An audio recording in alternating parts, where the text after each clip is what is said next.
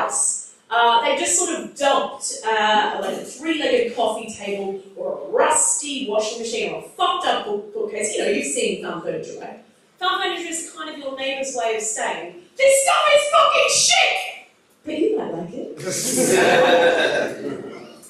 It sucks, man. Take your own shit to the dump. But actually, it's so funny because I moved to Stoke Newington, and within a week of living in Stoke Newington, I found it to be true. East London is the best for farm furniture.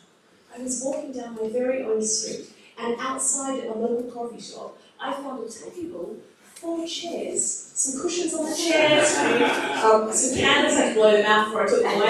Packed salt and pepper shakers away. They'd set the table, that was too much. But I'm like, what a haul! Amazing.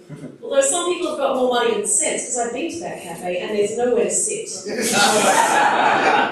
like, hey guys, I got a table if you want to borrow it. It really matches your decor. It's great meeting friends.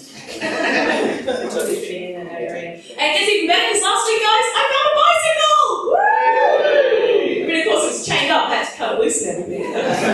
Fair enough, all sorts of idiots stealing bikes nowadays, aren't there?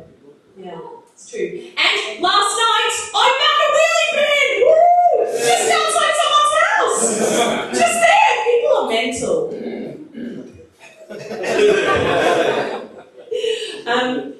When I went back, you'll appreciate this man who's talking all the way through my set. When I went back to Australia, the really interesting thing that happened was my parents, grown up people who've been married forever and ever, have decided, stop, lady, stop talking. I can hear you. Hello?